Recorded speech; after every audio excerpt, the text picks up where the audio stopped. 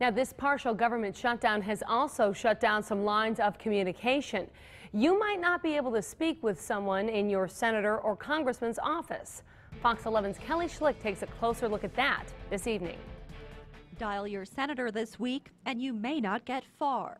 The government shutdown has made it more difficult for the average American to contact their elected officials. Senator Tammy Baldwin's website had the following message.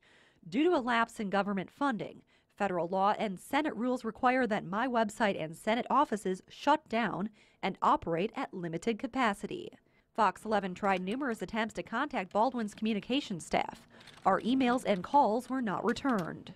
Senator Ron Johnson's office says it is still open, but released the following statement.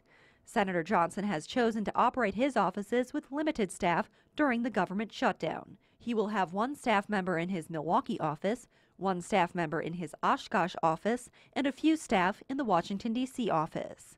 But do all senators and members of Congress need to put their so-called non-essential workers on furlough?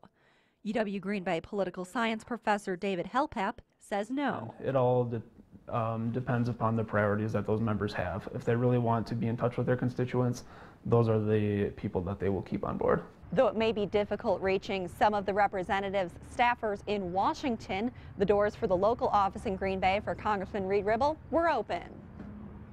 Ribble's staff wouldn't go on camera, but they say they're operating as usual, fielding calls and answering emails. Thank you for calling Congressman Reed Ribble's office. Helpap says those calls and emails still could sway some possible votes. I think particularly in the House, the rank and file members could have a big impact, given the divisions that have kind of presented themselves recently. Until the shutdown ends, however, complaints may have to wait.